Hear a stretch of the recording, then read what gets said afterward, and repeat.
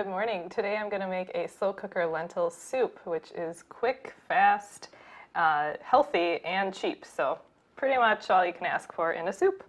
To start, you need 2 cups of lentils, and you can just rinse these. And I have green and brown lentils mixed together. It really doesn't matter.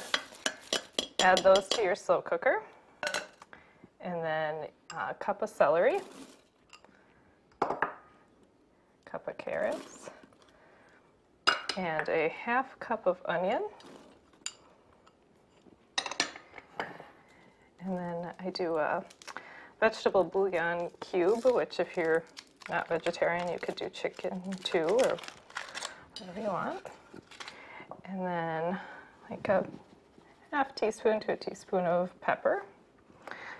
This is one of those recipes that the seasoning and the spice you can really play a bit with and get to where you like it. That was garlic salt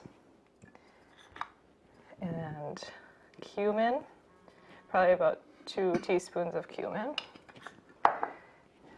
and then some sea salt. You do have to be a little generous with the salt in this one, and some smoked seasoned salt. This has paprika in it and a little bit of cayenne.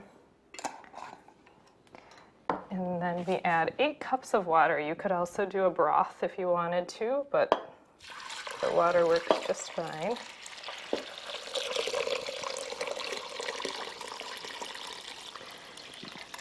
And then this is going to cook on low for 8 hours. And when it's done, it comes out looking like this after the 8 hours. And what you do then is add a can of diced tomatoes. And you don't want to drain this, you just want to leave them in their liquid. Stir that in. And a couple tablespoons of red wine vinegar.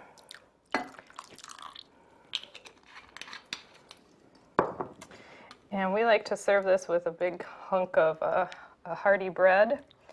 And it definitely makes a satisfying meal. So here's a slow cooker lentil soup.